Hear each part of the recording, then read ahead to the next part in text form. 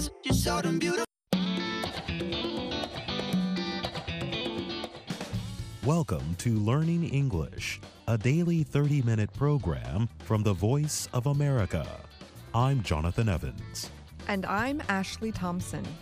This program is aimed at English learners, so we speak a little slower and we use words and phrases especially written for people learning English.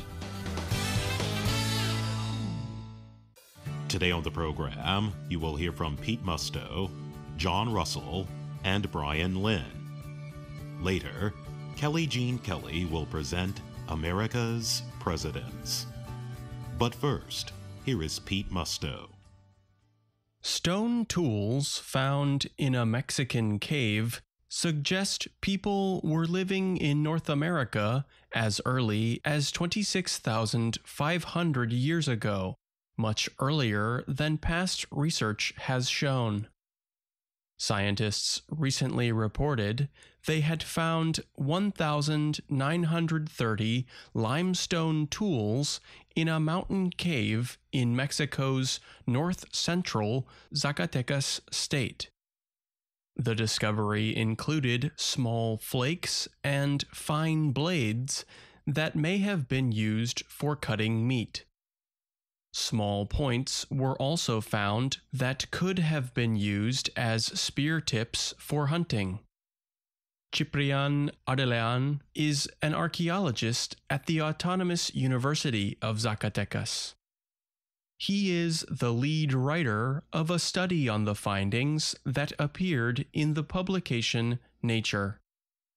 Ardelean told the Reuters news agency the tools were between 31,000 and 12,500 years old. Traveling groups of hunter-gatherers lived in the area off and on for thousands of years. Ardelean said it is possible some of the objects were even older than 30,000 years.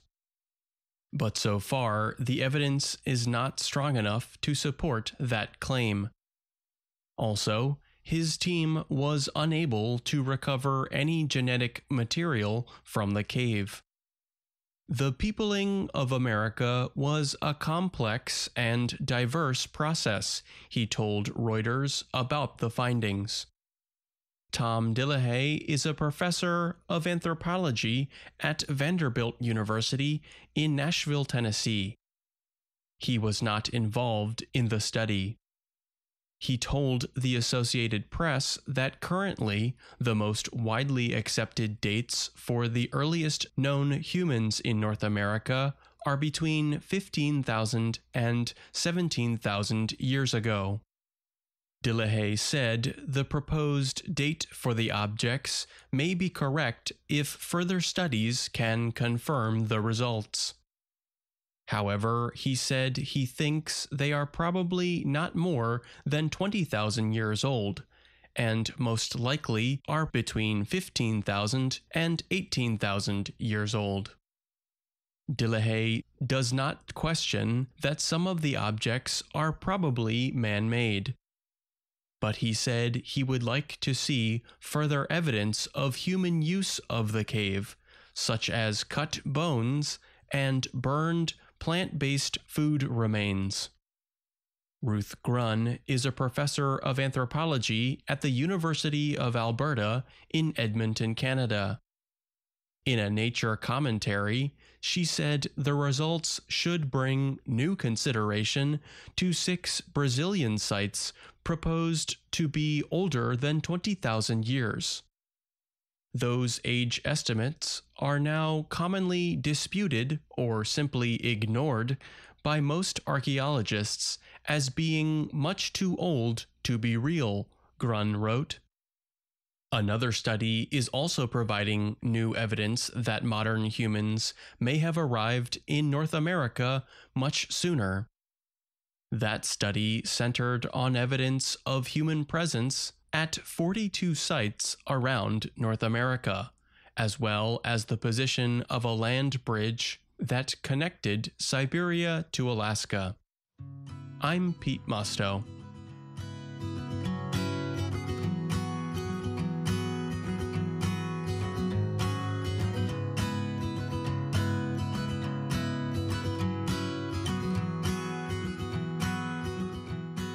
since humans invented shoes or underwear, has a single item of clothing become so common in such a short amount of time? From Melbourne to Mexico City, Beijing to Bordeaux, many people can be seen wearing this piece of clothing, the face mask. But rarely, maybe never, has anything else worn by humans created such widespread debate. Jeremy Howard is the co-founder of Masks for All, a group supporting face mask use for everyone. Speaking recently about masks, Howard said there has probably never been such a quick and dramatic change in worldwide human behavior. Yet not everyone is accepting of this safety measure, which health officials say is aimed at reducing the spread of the coronavirus. Plenty of people do not like being told what to do. Many also do not trust scientific evidence suggesting that masks can be an effective way to reduce new infections. At demonstrations in the United States, Canada, and Britain, people have criticized face masks. At one recent protest in London, a person argued against mask-wearing requirements in stores, saying, "People die every year. This is nothing new." Mohammed Aburji, a 42-year-old government worker in Lebanon, shared his thoughts on wearing masks with the Associated Press. He said he walks to work without a mask and does not worry. "There is no coronavirus, brother. They're just deceiving people." As of July 24th, Lebanon had reported over 3,400 coronavirus infections and 46 deaths. Officials have made public appeals for people to keep wearing masks and to practice social distancing. In Mexico City, Estima Mendoza says she feels shock and fear when seeing people not wearing masks. "I feel defenseless. On one hand, I judge them, and on the other, I ask myself, why?" Mendoza said. "As human beings, we always judge." In France, masks resulted in an unexpected benefit for Maria Dabo. She no longer feels so different in a country that has made laws to prevent Muslim women from wearing face coverings. "I feel like we are a bit better understood," Dabo said. "Everyone is obliged to do the same as us, which makes me believe that God is busy teaching people a lesson, that covering up isn't religious or anything else. It's about not being a fool and protecting oneself." I'm John Russell. Researchers are testing a fungus known to grow in high radiation environments to see if it could possibly protect humans traveling in space. One fungus being studied survived, even thrived, in areas around the former Chernobyl nuclear power center in Ukraine. In 1986, a reactor there exploded and caught fire, sending huge amounts of radiation into the air. Chernobyl was the world's worst nuclear disaster. The accident caused widespread harm to people and other living things in the surrounding area. Several kinds of fungi, however, have continued to experience growth within the highly radioactive environment. Researchers are studying a substance found within some fungi called melanin. It is a pigment that gives skin, hair, and eyes their color. Studies have shown that melanin in the cell walls of some fungi can take in radiation and turn it into chemical energy. Recently, a report about one kind of melanin-containing fungus was published on the Internet in preprint form. This means the research has yet to complete a peer review process. The study is a project of scientists from the University of North Carolina and California's Stanford University. The scientists reported that the fungus, called Cladosporium ferrospermum, was sent to the International Space Station, ISS, for testing. Earth's atmosphere and magnetic shield protect us from extreme radiation found throughout the universe. But the U.S. Space Agency NASA notes that while the ISS sits within Earth's magnetic field, astronauts receive over 10 times the radiation that we receive on Earth. It warns that space travelers spending long periods in places like the Moon or Mars will face high levels of harmful radiation. The researchers say the melanin-containing fungus that thrives in Chernobyl could be used to create protective shields for future astronauts. In the report, the researchers said growth of the fungus on the ISS was observed for 30 days. Radiation levels were also measured. During the test period, the measured radiation levels decreased by at least 1.82% and potentially up to 5.04%, the report said. The researchers said that the experiment demonstrated that the fungus not only adapts to, but thrives on and shields against space radiation. They noted that since the fungus reproduces itself in high radiation environments, small amounts could be transported to space and then grown in large amounts. Further testing is planned with similar fungi. Last year, researchers from Johns Hopkins University said they had shipped melanin from a similar fungus called Cryptococcus neoformans to the ISS. This fungus lives in environments across the world and was found thriving in the area around Chernobyl.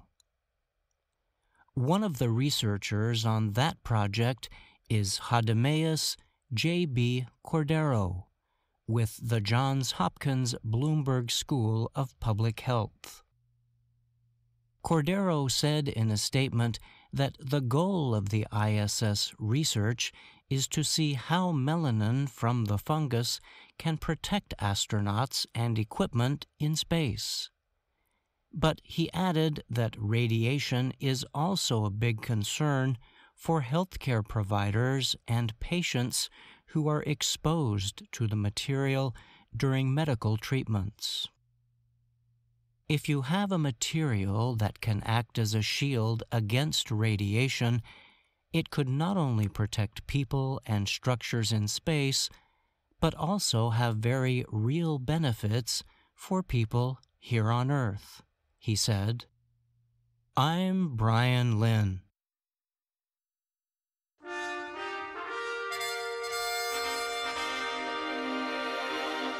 VOA Learning English presents America's Presidents.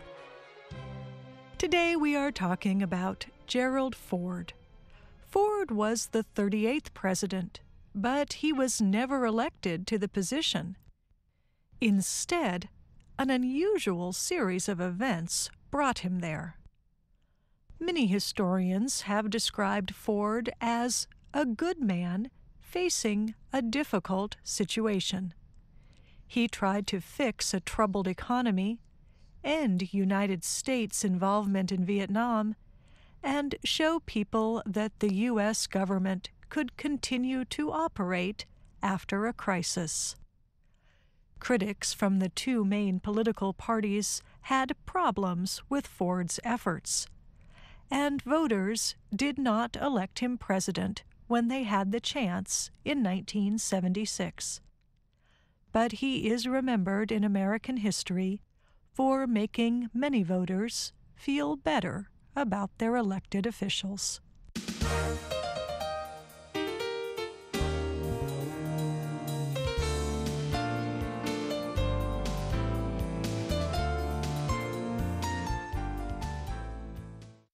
When he was born, the future president was given his father's name, Leslie Lynch King.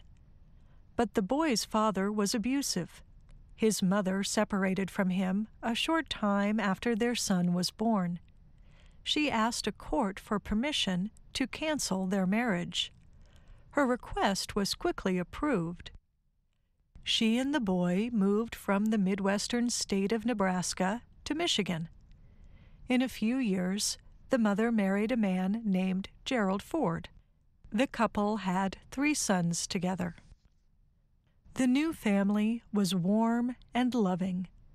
In time, the oldest boy officially took his stepfather's name and became Gerald Rudolph Ford, Jr. He was called Jerry for short. Growing up, Jerry Ford was a well-liked person and a good student. He was also a top football player. He was named the most valuable player on his team at the University of Michigan. After finishing college, he was offered work with professional football teams. But Ford wanted to continue his education instead. He accepted coaching positions for the football and boxing teams at Yale University in Connecticut. In time, he attended the law school there. Ford's path to politics was similar to that of other presidents during that period. He worked at a law office in his home state. He fought in World War II. He married. Ford's wife was Elizabeth Bloomer. Her friends called her Betty. She had been a dancer and worked as a fashion model. The Fords went on to have 4 children. When Gerald Ford was 35 years old, he launched his political career. The Republican Party chose him as its candidate for a seat in the U.S. House of Representatives. Ford was elected to represent his home area of Grand Rapids, Michigan. But unlike many other politicians, he did not move on to the Senate or become governor of a state. Instead, he stayed in the House of Representatives for 25 years. The job of congressman was, in many ways, a good choice for Ford. He was well liked by many voters and other lawmakers. He could help different groups come to agreement. He took increasingly important positions on political issues, and in time became the top person in his party in the House. Ford was a strong supporter of Republican presidents. In the 1968 election, Ford advocated for Richard Nixon. Ford liked Nixon's plans for the United States, as well as his efforts to improve relations with China and the Soviet Union. Both Ford and Nixon were re-elected to their positions in 1972. But by then, major problems had come to light in Nixon's administration.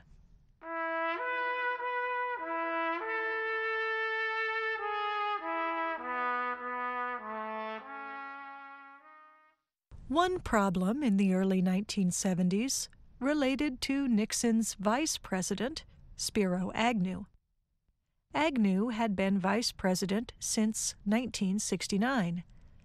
5 years later, officials found evidence that he had accepted money from contractors, both while Maryland's governor and as vice president. In answer, Agnew resigned from the presidency. Normally, voters elect a vice president along with a president every 4 years.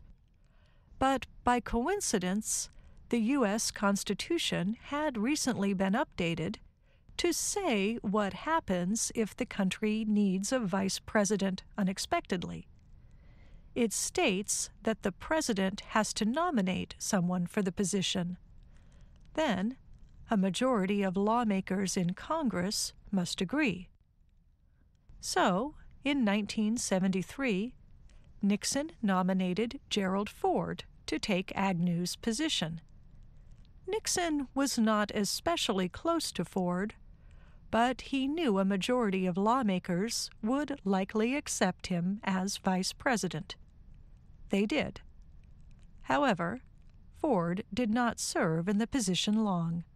In 8 months, another unexpected event put him in the Oval Office. In August 1974, President Richard Nixon resigned from office. He was the first president to do so. As a result, the vice president, Gerald Ford, became president. Ford was sworn in as president on August 9, 1974. Then he spoke to the nation on television. He said, "My fellow Americans, our long national nightmare is over." He told people, "Our Constitution works. Our great republic is a government of laws and not men." The public had understandably lost a good deal of faith in government officials, and especially in Richard Nixon. Ford wanted to reestablish their trust. But a few weeks after taking office, Ford used his presidential powers to pardon Nixon. The pardon meant that Nixon would never face a criminal trial, or, if found guilty, punishment for his actions. Ford said he believed pardoning Nixon would help Americans begin to recover from their painful experience with the former president. But instead, the move angered many people. They believed that Nixon should be held responsible. They also lost some of their trust in Ford. In addition to these political troubles, Ford faced other difficult issues. The American economy was struggling. His administration had to deal with unemployment, inflation, and the lasting effects of an energy crisis. The high price of oil imports came at a time when Americans were using more and more gasoline. Ford took steps aimed at improving the economy, but critics said he was not consistent. Some criticized him for increasing government spending and cutting taxes. Others criticized him for reducing government spending and raising taxes. Ford also oversaw the withdrawal of Americans from Vietnam. An earlier agreement had brought a ceasefire to groups in South Vietnam, North Vietnam, and communist forces. The U.S. officially withdrew its combat troops in 1973, but the fighting restarted. Ford asked Congress to approve military and humanitarian aid for the area, but U.S. lawmakers did not approve the full amount, and in time they cut military aid. In 1975, communist forces began to take control of Saigon, the capital of South Vietnam. Ford ordered all remaining Americans in the country to leave, along with any South Vietnamese who were connected to the United States. He said that, as far as Americans were concerned, the Vietnam War was finished. Americans did not appear to blame Ford for the troubling end of the country's involvement in Vietnam, and some recognized that the country's economic and energy problems had started long before he became president. But in general, Ford did not have the support of Congress, and many voters did not forgive him for pardoning Nixon. In 1976, Ford officially campaigned for president for the first time. He won his party's nomination in a close race against Ronald Reagan, the former governor of California. But he lost the general election to the Democratic candidate, who said one of his best qualities was that he did not have experience in the federal government. The argument appeared persuasive to many voters, who still did not appear to be enthusiastic about the government. In the 1976 election, nearly half of all people who were legally able to vote chose not to. Ford left the presidency graciously. He said that, because he had not planned to be president, he was thankful for the unexpected opportunity.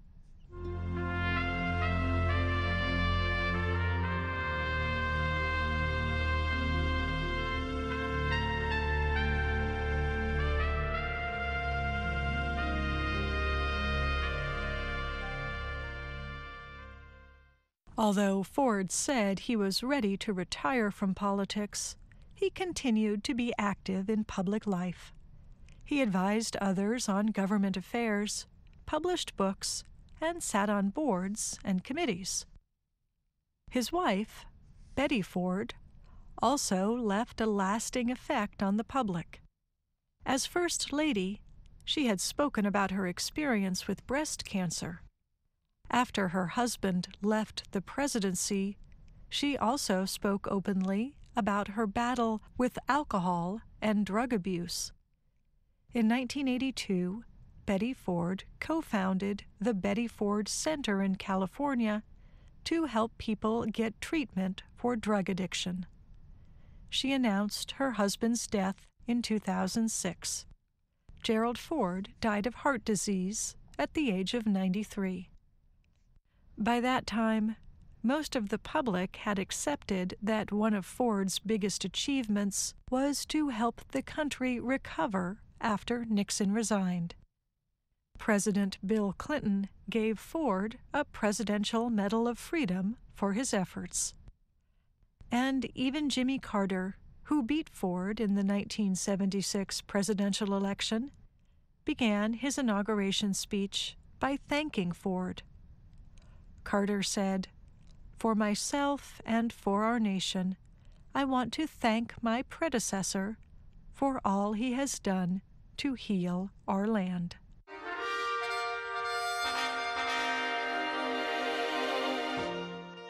I'm Kelly Jean Kelly.